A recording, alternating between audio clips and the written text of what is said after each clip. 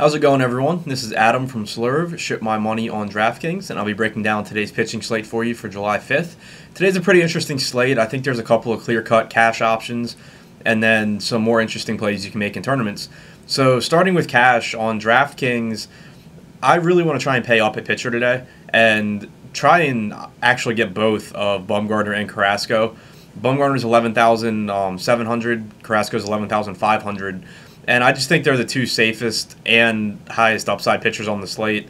So I really just want to get both of them and then fill out my lineup with some value bats since there's not any games that are projected to be crazy high scoring today. I want to just try and pay down at hitter if I can. If I do pay down at pitcher for my second starting pitcher, I think it's going to be to Wei Chen at 5,500. He's just priced too low, and he's got a good matchup with the Mets, who have struggled to hit left-handed pitching all season long. So if I can't fit bats that I want with Carrasco and Bumgarner, then I'm going to probably pay all the way down to Chen and be able to get better bats. On FanDuel, I think you have to play either one of Carrasco or Bumgarner. I think Bumgarner is a little bit safer pitching against the Rockies in San Francisco. They struggle to hit lefties. They struggle to hit away from Coors Field. So I think he's a little bit safer than Carrasco, who matches up with the Tigers, who obviously do have a lot of power in any given game, can score a lot of runs.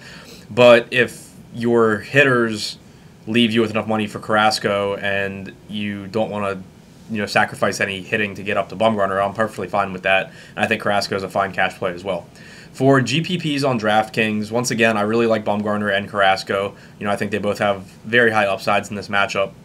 I also like David Price at 9,500. He's facing a Texas team that can definitely hit, but the game is in Boston, not in Texas. And I think Price has struggled a little bit in his last couple of outings, so people might be off him a little bit tonight.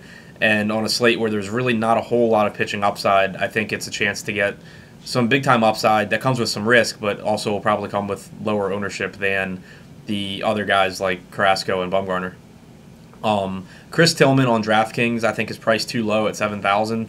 I think he's a really interesting tournament play. He's had a couple of rough starts, but the Dodgers have struggled to hit right-handed pitching all season long, so I think Tillman, with the price decrease and the park boost against a offense that struggles, I think is a pretty nice spot, and he has some upside there. Kenta Maeda also in that game at 8,800.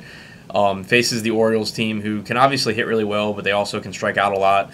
He's at home. He's favored in a game with a total of 7.5. I think he's a decent tournament play as well. On FanDuel, I like Carrera and Carrasco, like I said. I think Price is even more interesting on FanDuel than he is on DraftKings because his ownership will be even lower. He's priced at 10,000, so he's basically the same price as Carrasco. And since you only roster one pitcher, he's, I think, really going to be under-owned. So he's a really interesting tournament option to me on DraftKings, or on FanDuel, I'm sorry. Taijuan Walker at 7,400, I think is priced too low. Obviously, he's in a rough matchup with Houston, but they do strike out a lot, and he can get some strikeouts. So he's someone that at 7,400 I think has a lot of upside. And the game is facing some weather issues, but if the weather clears up, I think Sean Manaea at 6,300 is a really interesting matchup on FanDuel. You're not punished for base runners he allows, and I think he definitely can get some strikeouts in this matchup against a Twins team that strikes out 24% of the time against lefties and is without Trevor Plouffe. I think that 6,300 is too low for his upside, so if the weather clears up, he is a very interesting tournament option for me. So that's what I'm thinking on pitching for right now. As always, stop into the chat throughout the day, and we'll be having our live show today at 5 o'clock Eastern, so stop in for that, and good luck today, guys.